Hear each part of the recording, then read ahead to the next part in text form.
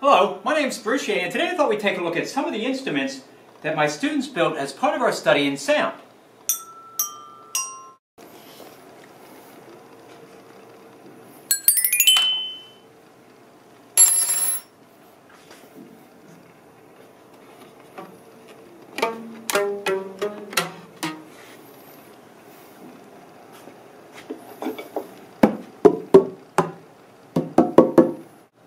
Now the assignment was that they were supposed to build an instrument that would play a collection of 8 notes.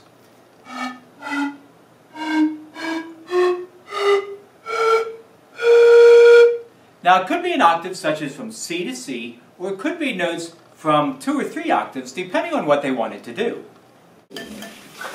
Yeah, so I have a C major scale. It's just from C to C.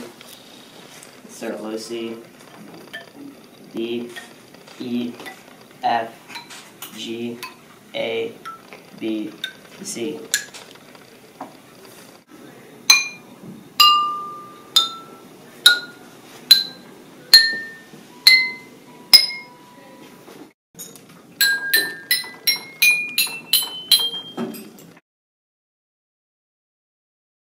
Play your scale for us.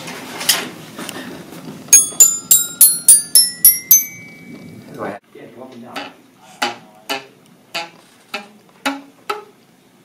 And down.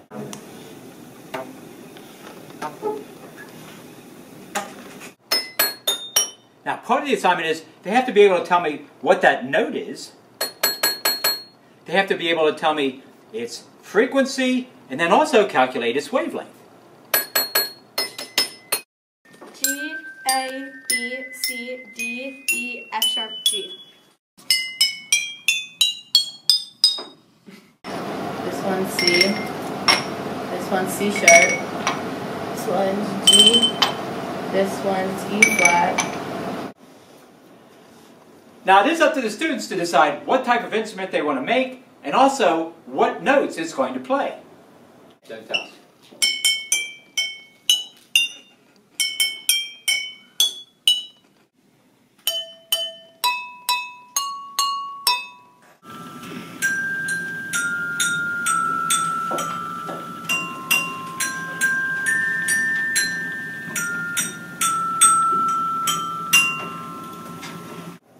Now this year we had quite a variety of different types of instruments. We had some students that made stringed instruments.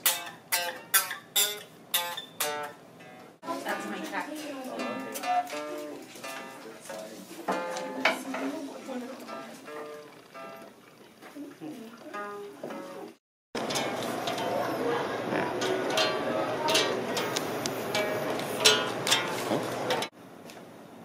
We had quite a few percussion instruments.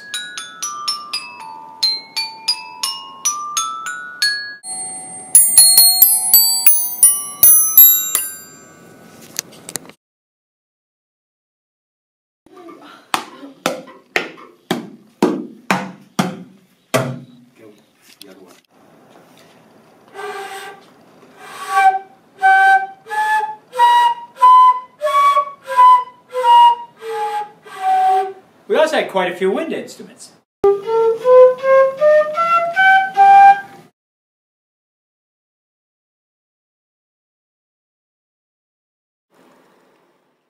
We had a nice variety of flutes.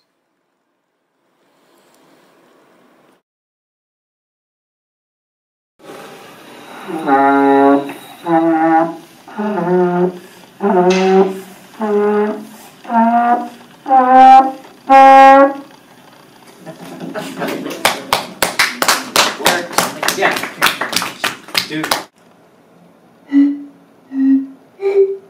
Now the final part of the assignment is they had to try and play a song. Or at least part of one. Did I start first? Yeah, start it. Okay.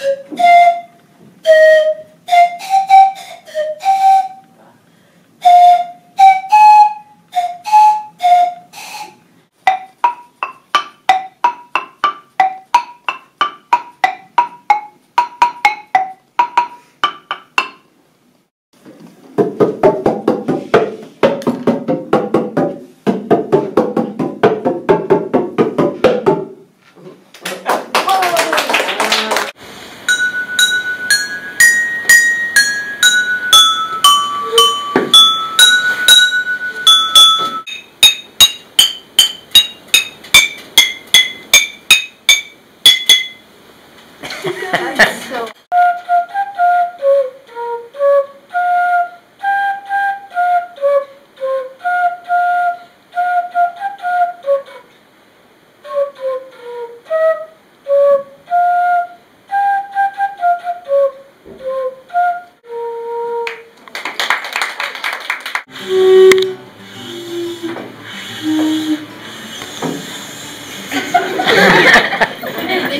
Now, students found a number of ways of tuning their instruments and identifying their notes. You might use something like this electric piano.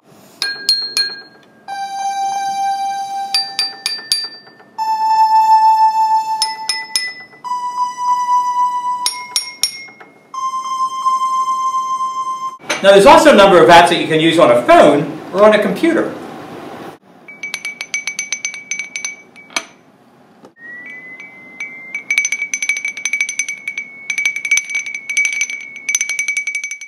I also had a few students borrow and use my tuning forks.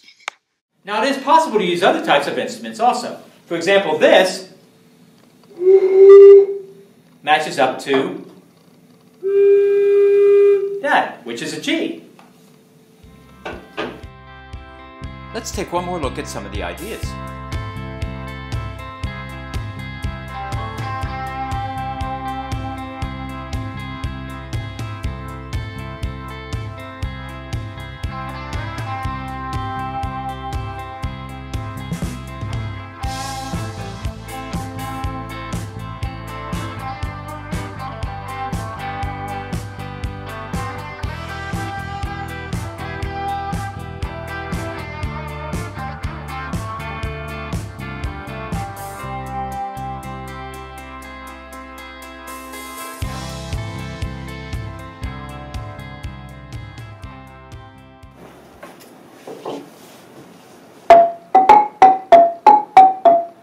Well, I hope you enjoyed seeing my students' homemade musical instruments.